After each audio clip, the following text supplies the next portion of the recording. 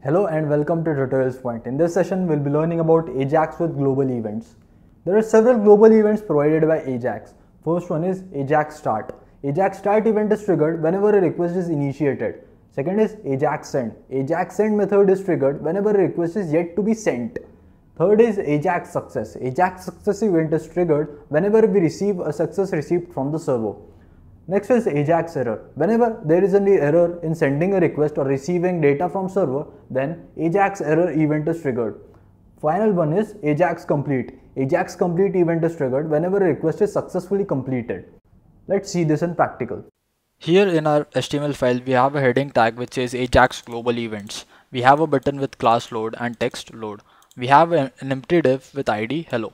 We are loading jQuery using code.jquery.com CDN. In our script tag, I've written $.load, which selects this button, and we have given click event to this button. On click, we are performing this function. Here I've written $hello, which specifies this div, and we are using .load method to load the contents of hello-ajax.html file. I've also used the global events Ajax Start, Ajax Send, Ajax Success, Ajax Complete, and Ajax Error here. And every time these events are fired, I'm logging the message in log. Also, when an error is encountered, I'm throwing an alert box which says error encountered. Let's see the output. Whenever I click on load, here I see a alert box which says error encountered. When I click on OK, I see request complete in log. The error is we cannot find the file, that is the URL we have provided is wrong.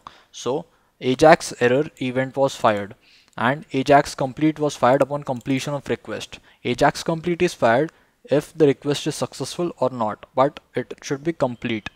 So Ajax complete and Ajax error were fired. Now I will correct the URL. Now when I click on the load button, I should see a successful message with the file loaded inside my div. Let's see the output. When I refresh this page and I click on load, I see a successful message here and a request complete. Now when I click on load, I should see request initiated, request made, because when I click, another request was initiated, and before the request was sent, Ajax send event was fired, which returned Ajax request made, as we have written here. And once the request was started, Ajax request initiated was shown in the log. So this is how Ajax global events work. Thank you.